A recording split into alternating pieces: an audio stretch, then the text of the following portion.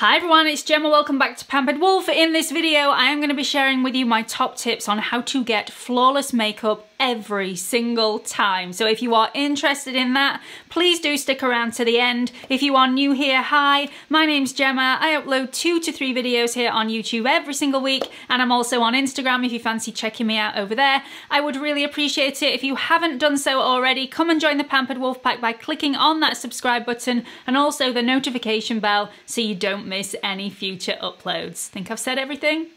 Let's get on with it. So the first thing I'm going to mention actually isn't one of my tips, but it should be. I mention this in every single one of my videos. So if you do watch every single one of my videos, firstly, thank you. Secondly, sorry for repeating myself.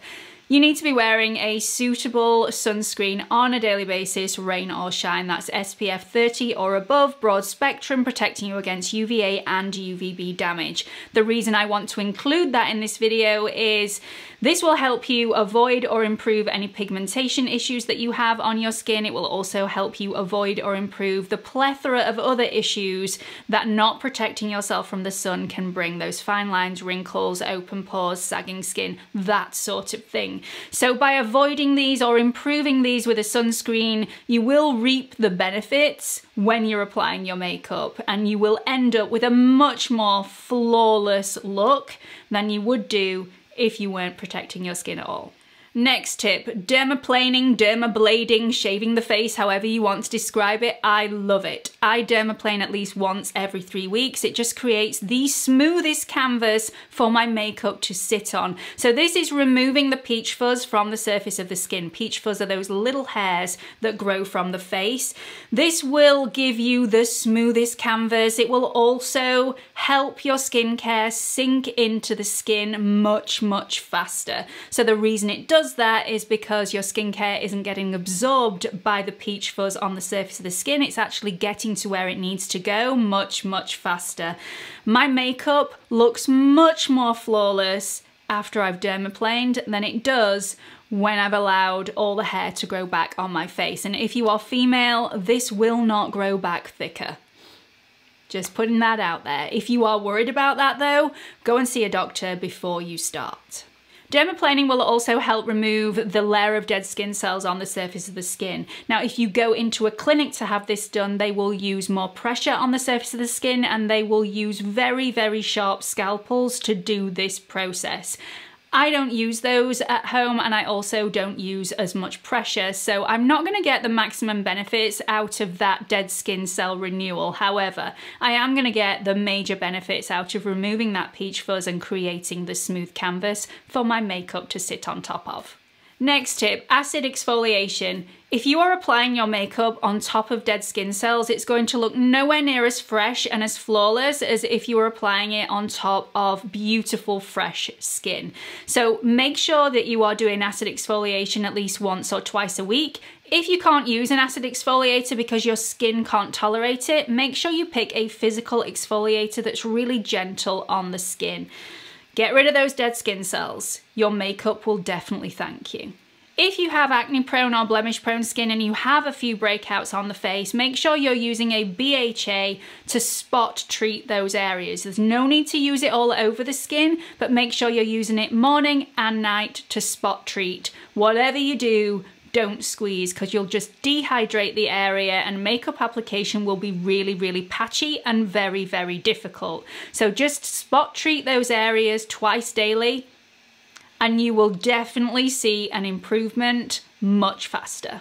Next tip, whatever you do, don't skip moisturizer. Your skin needs that moisturizer and it will make for a much smoother makeup application. Make sure you look after your skin regardless of whether you have oily skin or dry skin. You should be using a moisturizer, and there will be a moisturizer out there for you. If you have oily skin, go for something that's really light, more like a gel moisturizer. If you have dry skin, something slightly heavier but not too heavy for a day cream would be great for you. This is such a key step to any sort of makeup application. If you're not applying a moisturizer, your makeup is going to go on much, much patchier. It's not going to look as seamless or as flawless, so you mustn't skip that stage. I don't think I've ever had a makeup artist put makeup on my skin that has ever skipped the moisturiser phase. And my makeup lasts and looks more flawless for longer because I've prepped my skin. Next tip, further preparation, primers. Now, I haven't always been huge fans of primers, and I haven't always felt the need for a primer, and that is absolutely fine if you feel the same way. But if you do have some problem areas on your skin that makeup just won't stick to, or you're feeling you've got a little bit of texture, those open pores, maybe you've got really oily skin, or maybe you've got quite dry skin and you want a more illuminated effect, there will be a primer for you, whether that be an illuminating primer, a mattifying primer, a pore filling primer, or just a smoothing primer, or those gripping primers that really stick the makeup to the skin and make it last all day. My tip for primers is use the primer where you need it. You don't need to use it all over the skin. So if you need a pore filling primer, only massage it into the area where you feel you need it. Really push it into the skin and massage it just over that area. If you then have a little bit of dry skin and you want to illuminate that part of the skin, you can apply that in the areas that you want to. And again, really push that into the skin to make sure you have it exactly where you want it. Again, you don't need to use more than one, but you can if you want to. Next tip, colour correctors. I'm a huge fan of colour correctors. I feel like if you use a colour corrector, you need to use a lot less of other products, namely foundation or concealers, which will help your makeup look more flawless for much, much longer throughout the day. So if you have a lot of redness on your skin, a green colour corrector will help cancel that out. If you have a lot of blue on your skin, namely those under eye circles, an orange colour corrector will help cancel out the blueness, or a peach colour corrector. If you have some purple discoloration, a yellow colour corrector will help cancel out that purple hue. There are a lot of colour correctors available. I highly recommend them. Like I said, if you use a colour corrector to cancel out that pigmentation, you're going to need less product over the top, which will really help your makeup look more flawless. Now let's talk about under eye concealer.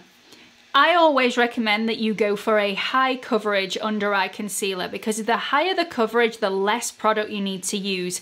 And that under eye area is, you know, it's a pain in the neck, let's face it. This is a very movable area of skin that is prone to creasing. So the less product you apply to that under eye area, the better. Now, a lot of people think that you need an under eye concealer that's at least 1 to 2 shades fairer than your natural skin tone to add a brightening effect underneath the eye, and believe me, that can look absolutely beautiful on some people. However, if you have under eye bags, and I'm not talking about dark circles, I'm talking about bags, that puffiness underneath the eye that actually can be quite prominent, you do not want to be using a concealer that's fairer than your natural skin tone, because anything that is brighter or lighter will help the area that you're actually applying that to look more prominent and protruded from the skin. And that is the last thing you want to be doing to conceal your under eye bags. So use something that's more your natural skin tone. You could even use something that's slightly deeper than your natural skin tone. I would only go slightly though, otherwise this can look quite unnatural. But that is definitely a huge tip from me. If you do have under eye bags, definitely stick to something that is more your natural skin tone rather than going fairer. So I try not to apply my under eye concealer all the way up to my lower lash line. I try and stop just a few millimeters underneath. I find that that really helps with the creasing problem, but also if I apply it all the way up to my lower lash line, my waterline tends to look a little bit irritated and red, and I want to avoid that at all costs. Another tip for concealer is if you're wanting quite a bit of coverage but you're wanting to use less product, allow the product to sit on the skin for at least 1 to 2 minutes before you blend it out. That way the formula will thicken a little bit and you'll get better coverage with less product. Another tip for the under eyes, I always like to set my under eyes in place, but if you don't like to use a powder, use a setting spray. I like to apply my setting spray with the same sponge that I've blended out my concealer with. So just spray a little bit of setting spray onto that damp sponge and then apply it very gently underneath the eye. Very little pressure, just apply a tiny little bit and you'll find that your makeup doesn't budge. I also tend not to like using powder over my skin. I like the natural glow that my skin produces throughout the day, but I don't like the fact that I lose the foundation on the tip of my chin and on my nose. So I use exactly the same trick. I spray my damp blending sponge with the setting spray and just press that in place. It makes sure that my makeup doesn't move, but it doesn't mattify anything. If I want to use a setting spray all over my skin, if I really want my makeup to last for an extremely long amount of time, maybe I'm going to a wedding and I need my makeup to look fresh and flawless all day long, I like to spray the setting spray directly on my skin. Now, you're obviously already going to have your eyes shut when you apply the setting spray all over your face. My top tip though is to keep your eyes shut for a little bit longer than you feel is necessary. Now, the reason I say that, if you apply your products in the same order as me, you've probably already got mascara on your lashes, and the setting spray will slightly dampen off that mascara. And what happens when you open your eyes, when you've got damp mascara on your lashes, it transfers onto your upper lids, and you want to stop that from happening. So make sure that your skin and your lashes are completely dry before you open your eyes. And my last tip in this video is always use a lip liner, regardless of whether you're using a lipstick, a lip gloss, or a lip balm. I never used to use a lip liner. I never used to feel it was necessary, and it probably wasn't. But as I've got older, my lip line has become slightly fuzzier. And when I don't use a lip liner, everything just looks a little bit more unfinished. The edges aren't crisp, perfect, flawless. So now I always use a lip liner and everything just looks more polished. So I hope you've enjoyed this video. I hope you found it helpful in some way. Do let me know what you've thought about it in the comment section below, and also add your tips and tricks in the comment section and share your knowledge with the rest of the pack. Hope to see you all in the next video. Bye everyone.